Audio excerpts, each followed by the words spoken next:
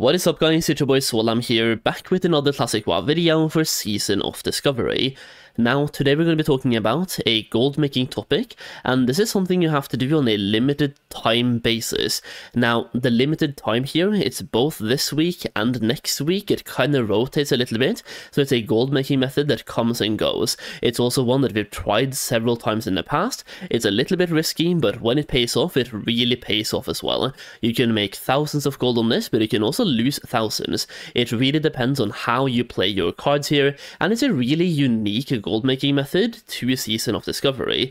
Now, before we get into the video itself, I do want to say that anyone who has my gold making guide and also who have been supporting me on Patreon, you will have access to this video before it goes public on YouTube.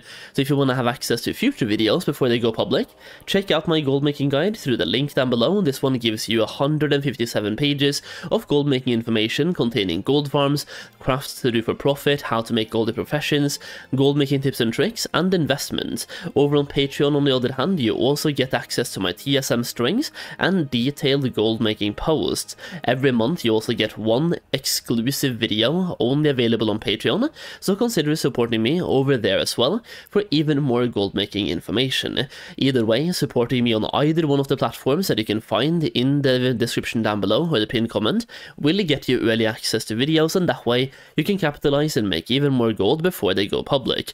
Now, today we are talking about Darkmoon Fair, and we're talking about the Darkmoon Fair cards. Now, if you don't know what this is a kind of a new mechanic that came in the Season of Discovery with the Dunes deck, for example, the Sandstorm trinket. We also have the Nightmare trinket, we have the Plagues trinket, and some of these trinkets are really useful in different versions of the game. You have the Nightmare trinket, which has a chance to like make enemies flee in torment, really good in PvP, and then you have the Sandstorm trinket, really good for AoE, and then you have the Plagues leaving damage over times. So different trinkets have different use cases, and the reason why this is a good gold making method right now is that the demand for them is literally kind of zero.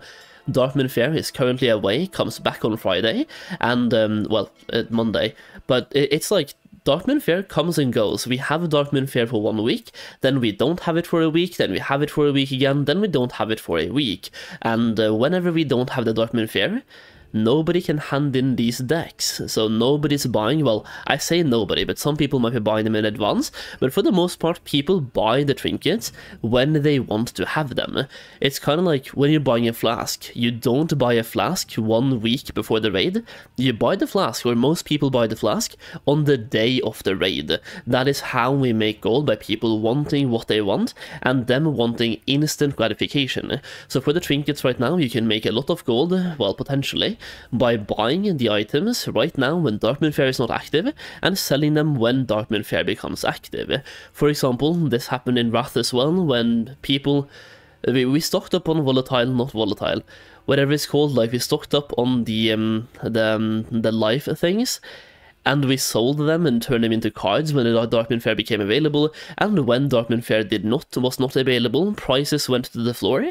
I bought all of them, and when Darkmoon Fair came back, the prices went right back up again. I made over 300,000 gold in the span of, 3 weeks in Wrath? Only by buying and selling certain items. So you can make a lot of gold by doing this, but once again, the downsides are also kind of massive. It really depends, because you need to find people willing to buy the trinket, and for the prices they're currently listed for. So for example, for the Dunes, you can see here, 2, 3, 4, and 8.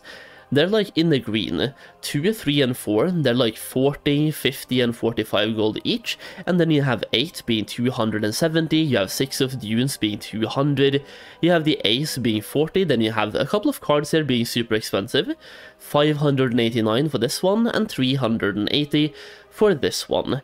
Now, I suck at math, but looking at this really quickly, this is about 1.4 to 1.5k gold that you have to spend for this deck. Now, if you take a look at, for example, we can go to JP Worgen, there's only really been one deck that has sold at any time. So most of these decks are being sold in trade rather than the auction house, first of all because it's easier to find customers that way, and if a deck is selling for 1.5k, a 10% auction house fee is a lot of gold, so it's much better to sell them through trade. Either way, we have a couple of registered auction house sales for 1.5k each, and that is like the bottom price. Following the graph, it's even going up a little bit for the sales here, so it's going up towards 2k plus, which means if you can spend 1.5k now, that is the bottom this deck has ever been going for, so you can potentially make a lot of gold, but you do want to have some actual capital as well. Now there's two ways to do this. Number one is only buy the cheap cards and flip those. So for example, we have this one for 40 gold, 50 gold, and 45 gold. You also have one down here for 40 gold. You could buy all of those. Let's just say you only have 500 gold to spend. You can't buy the entire deck, but you can still buy like half of the deck and try to flip those cards. So you can buy those cards now, sell those cards when the Darkmoon fair comes back, and potentially double, triple, or quadruple your gold that way. Alternatively, if you have a lot of capital like I have, you can buy all the cards, make the deck, and sell the deck as well. Now the Dunes is not the only one you should be focusing on. The Plagues is also pretty good, even though right now on my server there's no real big cut here. All of them are yellow, orange, or even red. Now you can even take a look at the wild, off wilds. So if you take the wilds, you can find those cards as well. Some of them are really cheap, most of them are really cheap. There's a couple of really expensive ones, like you can see this one, 200 gold for the 6, but all the other ones are literally blue. This one is blue, blue, blue, and blue. So all of the wilds cards, they're really, really cheap on the auction house right now on my server. So 2 of wilds, 4, 3, and 5 are really cheap, and the deck itself is selling for 900 gold, and that is once again right now when you can't hand in the deck. So this one could be going up in price when you can hand in the deck. We don't really know. For the most part, I don't focus on the wilds because that is the healer deck, but you also still have so many healers out there, and they recently buffed that deck. So I'm focusing on these 3, mainly Plagues and Dunes, but you even have off Nightmares, so you can also put in Nightmare and find that deck as well. And as you can see right here, there's a bunch of cards in the blue for the off the Nightmare cards collection, or the deck, or whatever you want to call it, right? The only thing is you probably want to put in off Nightmares or Nightmare deck, because right now it's also scanning a bunch of seeds, so scanning here takes time. But as you can see, a bunch of them are in the blue, so they could be worth adding to your scans, and seeing if you can grab some real cheap cards and flip them for more gold. Now, I also wanted to talk about why these cards and the decks might be going up in price, and that is because a lot of people have been focusing their gold on crafting their epics, getting enough gold for consumables, and once again, buying the seeds they need to craft their epics. I personally have 2 crafting professions on my main, so I need to have 20 seeds. At the current price, that is 400 gold that you have to spend only on the seeds, and then you have the flasks of mojo, or whatever they called from the raid as well. You have to spend like 500 gold on crafting your epics from the professions. Now, a lot of people are doing that before they take a look at the decks, and now they might have been able to craft their epics, and they're looking to increase their DPS even further. So I've been going to the top damaging logs here, and taking a look at a couple of them. You can see this guy, a shaman on the top 100, he's even like top 10. And if we go far enough down, you can see Sandstorm is doing 4.12% of his total damage. I just wanted to take a look at this to illustrate the power of these cards and how much of a DPS increase they actually are, and why people actually might want to spend some gold to buy the cards. 4% damage increase is quite a bit, and that is only for the Sandstorm. You also have this one, the Decay, which a Hunter was using here, as you can see, Raptor Strike, Flanking Strike, and all of that shit. He's using Decay, 1.19%, and another Decay card for 0.81%. Now, that's not too cards is just 2 different procs. So as you can see here, this one plus this one, that's about 2% damage increase, only from that one card alone, right here as well. So both the Decay card and the Sandstorm card does give you quite a significant DPS increase for various classes out there, and it's probably going to be BIS for a lot of people. It really just depends on the class you play, right, and what trinkets you personally have access to.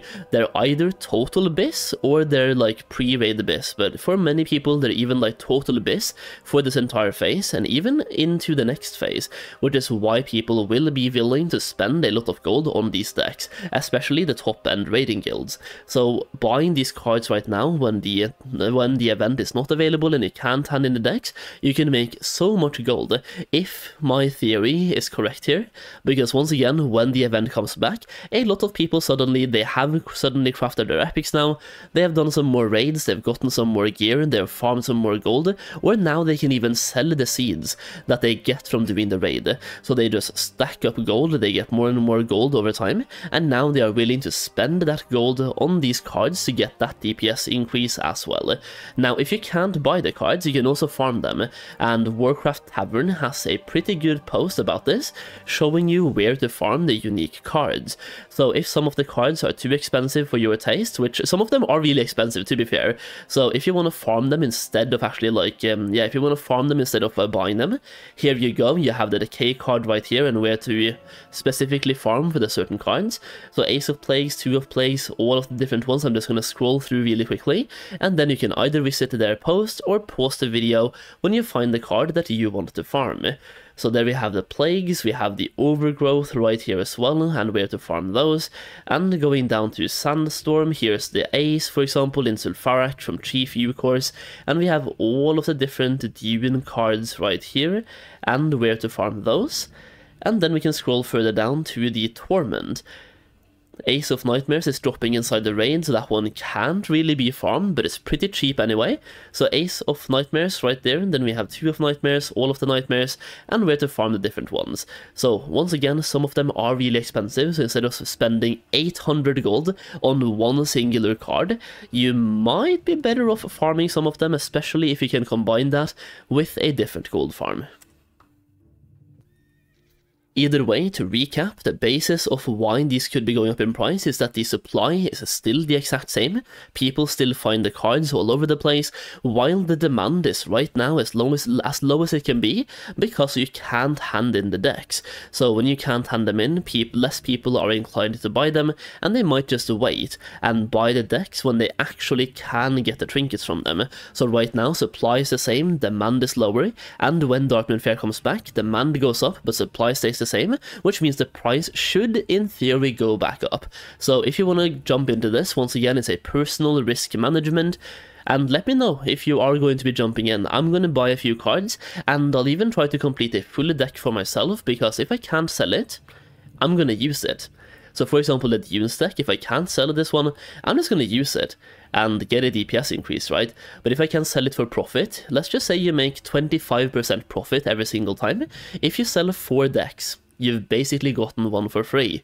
Either way, if you enjoyed the video, leave a like down below, and I want to thank you for watching today. It really means a lot to me. The support has been absolutely massive. If you want early access to videos, once again, check out my gold making guide or my Patreon through the links down below. As always, thank you for watching, and I'll see you again in the next video very soon.